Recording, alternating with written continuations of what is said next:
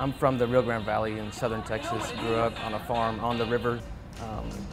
Spanish was actually my first language growing up, and that's where I learned to love Mexican food and the traditional way of cooking it. Can I tell you a little bit about the street tacos? The inspiration on the dish was staying true and using authentic Mexican flavors, but also bringing some more comfortable flavors for the American palate into the system. And it kind of plays off with the street taco beef because it's small, you get 3 to 1 order, so it plays off the whole street serving type deal, easy to eat. The chicken street tacos, it's 3 corn tortillas with chicken breast meat with a fire roasted cilantro seasoning, and it's got a creamy chipotle sauce, topped off with some lettuce and tomato.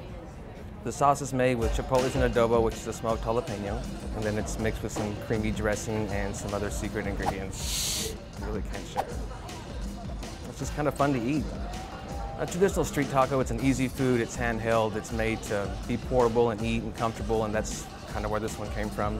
I think Diego's going to bring a lot of authenticity to the team. He's from Mexico, went to the CIA in San Antonio, and he's going to kind of help us keep it real and bring the real fresh ingredients from Mexico into the kitchen. We're working on a new fajita right now, and we're also working on a Veracruz chicken taco, which is an avocado sauce it's based out of avocados from Veracruz. It's got lime, cilantro, sour cream. And then we're also working on some other chicken taco versions and street taco versions for the future. The upcoming trip to Mexico. It's going to be fun. We're going to learn a lot about new food, new ingredients, peppers, different ways to put them together. And it's just going to be kind of a whirlwind tour of going through and seeing different flavors, meeting new folks and people. I'm really looking forward to it.